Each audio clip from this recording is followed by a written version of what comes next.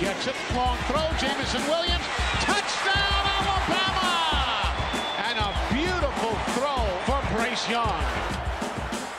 So you're from California and you got a Yankees shirt on. Where's the Dodgers? Full disclosure, I'm not like a Yankees fan. Like the shirt, kind of went with the shoes today, so. I understand. I'm a Reds fan, so. I respect that.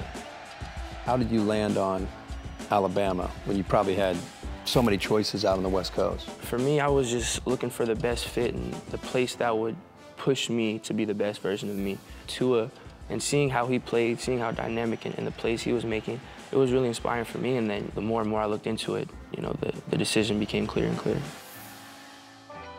You came in, it's like, okay, the baton's handed to you. All of a sudden, you got to take a back seat to Mac Jones. Yeah, that was, you know, I would be lying by saying that wasn't difficult.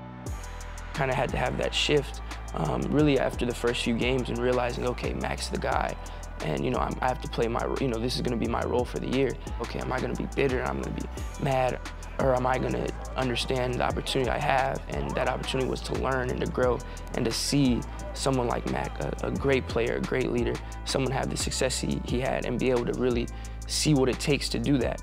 What happened in that time between you left Mater Dei and became the guy in 2021? What did you benefit the most from, you think? Seeing a veteran group and a group as successful as we had last year, seeing how they worked. I had Smitty as my roommate last year.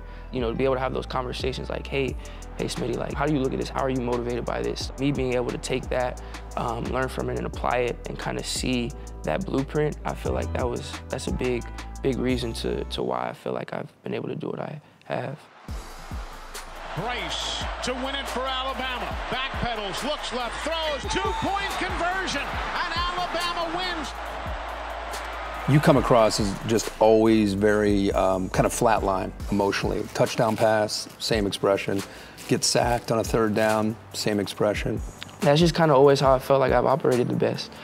Keeping kind of a cool demeanor and not letting my emotions get too high or too low. When there's a big play just in my head, you know, I take it for what it is.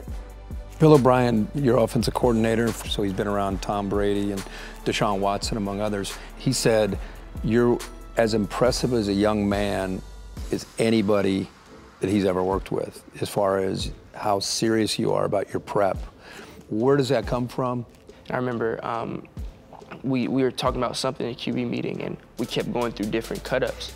And Mac was there, and he had almost watched like everything there was to watch. Like, wow, this is the level of preparation that it takes at this level. OB tells stories about Brady. Brady would come in with all this stuff numbered and all this stuff ranked, and I'm like, well, that's the level, you know, I want to reach.